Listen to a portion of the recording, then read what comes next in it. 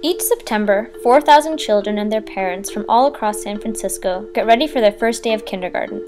They eagerly pack their bags and plan out their schedules, excited for what's to come. But for almost 1,000 children and their parents, that day isn't what they always dreamed of.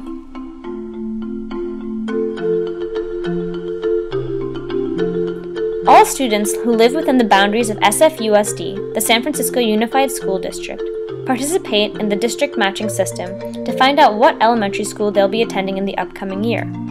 While SFUSD does its best to match students with a school on their lists, it doesn't always work out in the child's favor. San Francisco father, Dale Hill, approached the lottery armed with information. Dale estimates that he and his wife spent 50 hours touring schools, talking to other parents, attending school fairs, and comparing school statistics, all in the name of giving their daughter Sheila an excellent education.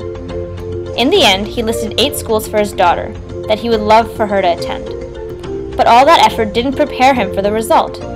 Dale was shocked that he didn't get any of the 8 schools he included on his list, but he gamely considered the school assignment he was randomly given. "I didn't know anything about the school, so I looked up the information," Dale said. Dale soon learned that he was assigned to the 3rd lowest performing school in the city. Then, he just went into panic mode. 2 weeks and several deep breaths later, Dale and his wife are reviewing their options. They are looking at a parochial school, and like many parents before them, they are considering moving to a place with higher performing schools. That means accepting the high cost of moving and longer work commutes. But Dale and his wife are ready to move mountains in order to help their daughter get into a high-performing school. Many others are not so fortunate. Low-income families can't afford to look at private schools or move to a different house. Their only option is to hold out hope that the SFUSD matching system will somehow come through for them. So, how exactly does the system work, and can families actually game the system to increase their chances of success? The SFUSD matching system was founded in response to desegregation of the United States following the Civil Rights Movement. In 1978, the NAACP brought a suit against the SFUSD, claiming that the SFUSD has a legal responsibility to address de facto segregation.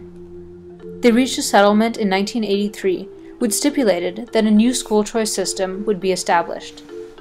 The system would operate under the following goals. Each school should have no fewer than 4 racial groups represented, and no single racial group should make up more than 45% of a school's student body. In response to these demands, the SFUSD created an assignment system which automatically places everyone in their neighborhood school.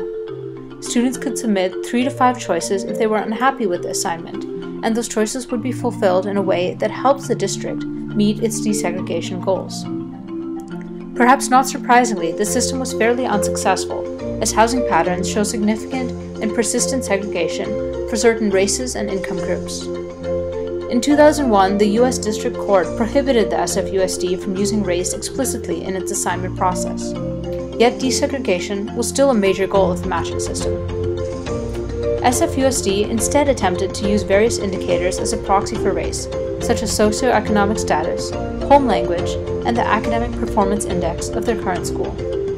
But ultimately this led to a variety of problems, as the system was not strategy-proof. The Yoshida family spoke both English and Japanese at home, and hoped to enroll their son Nick in a Japanese immersion program so that he could continue practicing both languages at school. Nick's parents thought that indicating Japanese as a home language on their matching form may decrease his chances of getting into the school. They felt that the matching system attempted to create well-rounded classes, which would disadvantage already Japanese-speaking students seeking to enter the Japanese program. It's hard to tell if the Yoshida family strategy was successful or not, as the enrollment guide suggests that there is no ideal profile of a student. Nevertheless, parents across the district subscribed to this philosophy and attempted to manipulate the results of the matching program by changing their child's profile.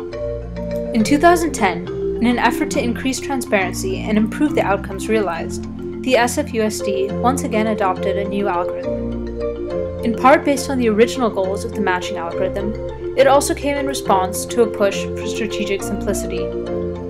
The algorithm begins by assigning each student with the lottery number. Students rank the schools in the order in which they truly like them. They encourage to only rank the schools that they would actually attend, and leave the remainder of schools off their list. Then the algorithm determines the preference level, if any, that each student has for a particular seat. The highest preference is given to students who attend the associated preschool or have an older sibling at that school. Preference is then given to students who live in low-income areas, and lastly it's given to students who live in the same attendance area as the school they are attempting to match with. The students' rankings and these preferences are then translated into an assignment via the algorithm. The process temporarily gives students seats at schools for which they have a high preference, and then looks for ways to swap students such that all students involved in the transfer are better off. For every seat that hasn't yet been permanently assigned, the algorithm repeats until no more students can be assigned. Every unassigned student is then randomly assigned to an available seat. If parents and students are unlucky, they can try again in the next round of the matching process. Ultimately, spots do open up as families move or decide to attend private school, but it's difficult to match with the best schools in later rounds of the process. The latest iteration of the algorithm comes to a stable matching, which is also Pareto optimal. We prove this in further detail in our paper. Additionally, it's extremely difficult to game the system, although we believe that it's not quite strategy-proof. Darlene Lim, the executive director of SFUSD's Educational Placement Center, maintains that strategizing is impossible. The transfer mechanism is dependent on what other students have as a tentative assignment going into the transfer process, and there can be no way of knowing or strategizing in order to maximize their chances of a swap.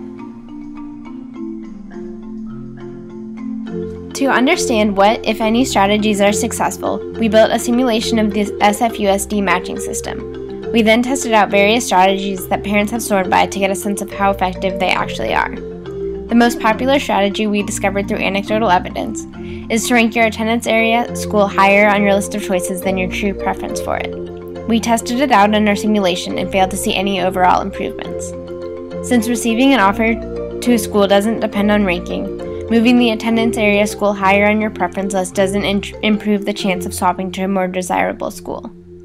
For Dale Hill, this news isn't comforting. But using our simulation, we discovered that there is a way to increase his chances for success in a second attempt at the matching process. Had Dale ranked more schools, there is a greater chance he would have received a school higher up on his list. In other words, Dale should have ranked his top 8 schools as he did, but not stop there. He should have continued to rank all schools, even if he didn't want to send his daughter to one of them. This increases his chance of swapping upwards to receive a choice that he would want. To demonstrate a scenario where ranking a greater subset would help the student, we show a toy example. In this toy example, there are 4 students and 4 schools, each with a capacity of 1. Sheila will only attend an SFUSD school if she is assigned to Claire Lilienthal. If Sheila submits her true preferences, she will only receive a tentative offer at Malcolm X, which she cannot trade with other students. If Sheila instead ranks every school, she will receive a tentative assignment at Clarendon, a school she can use to make a 3-person trade with Jose and Anna, and she will receive an assignment at Claire Lilienthal, her top choice. Additionally, we speculated why the SFUSD might have settled on the current system after years of modifying it to better account for racial diversity and geographic proximity, while trying to maximize satisfaction with the results for parents.